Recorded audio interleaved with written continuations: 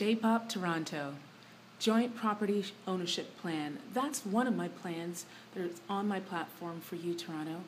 It means that we can now be able to afford to live and thrive in the city. The City of Toronto owns many properties and many lands, yet sometimes some people get in there and they sell off these properties to their friends at market value.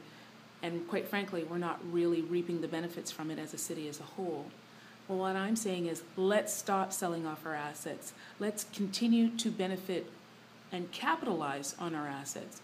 And what we can do with some of the buildings that we own, we can become our own builders. We can create enclaves, in fact, artist enclaves, where artists live and creative people live, so that we can actually have them stay in the city and not leave to New York, Los Angeles, or wherever else to do better.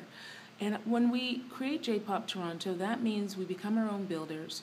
We create our own condominium units within the buildings that we own, and then you can buy in. So let's say we have a property that is at a value of $500,000, and I'm speaking specifically of a condo unit that we create. That means you can get in by getting in on a market that's valued at $250,000 or less.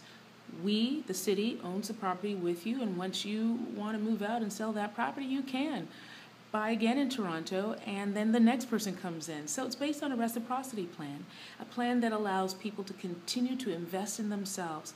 Why rent when you can own? And we can help you to own in the City of Toronto. It's very easy. We can do it. Let's implement it by voting Dion Renee on Election Day. A vote for Dion Renee becomes a voice for you. We can all live and thrive in the City of Toronto.